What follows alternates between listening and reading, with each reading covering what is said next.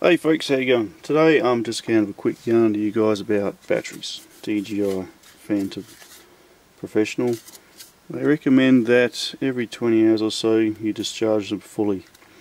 I've seen a few guys reckon that one way to do it is to plug them into your drone and leave your drone motors running for a long time. Once the drone's actually run flat, it'll still take you. I haven't even tested it, but I hate to think how long you leave these freewheeling for until your battery's completely dead. So I recommend against doing that with your drones. You're going to burn out your brushless motors. So I just wanted to give a quick review about something I picked up recently. The Adaptom3 SE, made by a mob called Inteligent. It's specifically designed for the Phantom 3, standard, advanced or professional. So if you want to have a look at your battery status, we'll just turn everything on here for you. Press 1, 2, 3, 4, get them up and running. So the easiest way to see what's going on with your battery, how much power you've got, how many times it's been charged, is to simply click on your battery on your DJI Go app. It'll actually tell you how many times your battery has been charged. I'll just zoom in for you guys here so you can see what's going on.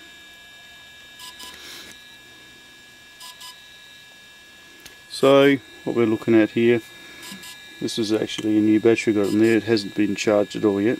It's showing brand new, which is interesting. So what I might do is just kill that. I will plug in my battery that has been charged a number of times so you guys can see what the hell I'm talking about.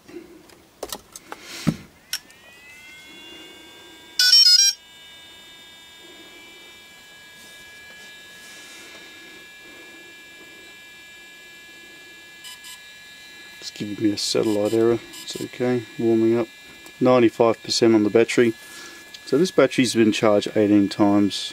And it's got the remaining power of 4221 milliamp hours.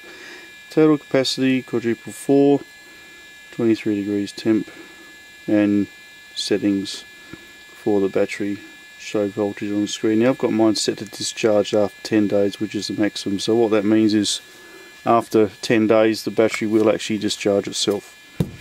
In which case it actually does get a little bit warm. So I'm going to show you guys another video where I've got to look after the battery in case something terrible happens and she catches fire. So I'll review that shortly. Now back to the battery. So we've seen this one's got still has 30, still has this one's 3/4 full. It's nearly chockers. So say you've taken your drone out, she's been for a fly, it's up to its 20 hours of use, and you think, no, I want to discharge this battery fully. What's the best way to do it without damaging my quadcopter? I shall turn that off. Let's put that aside. So what I've done and purchased is a Inteligent Adaptom3 SE RC402. It's from xcsource.com. I'll put a link in the description for you guys. It's specifically designed for use with DJI Phantom 3 batteries, so either one of the 3 Phantom 3s. So what you do is simply, and what you can actually do with this, there's a number of things besides drain the battery using the globe. So you get yourself a user guide in here, tells you a bit about it. You might need some magnifying glasses to read them, but gives you some information about what to do, what not to do. Half of it's in Chinese, funnily enough. You get your adapter, discharge 15.2 volts, full discharge. So you can either discharge it to a certain amount or fully. So what you actually do is you grab your device here, slide it up into the battery, like so. Okay. Now you don't have to run the globe. It comes with a globe which you push into this USB connector here. You don't actually try not to touch the glass with your fingers, or it could end up with some trouble. She might blow, so you just slide them in the hole there, push them in. I'll use the paper to push it in. So all this does, it's pretty basic really, is discharges the battery by use of a globe. Okay.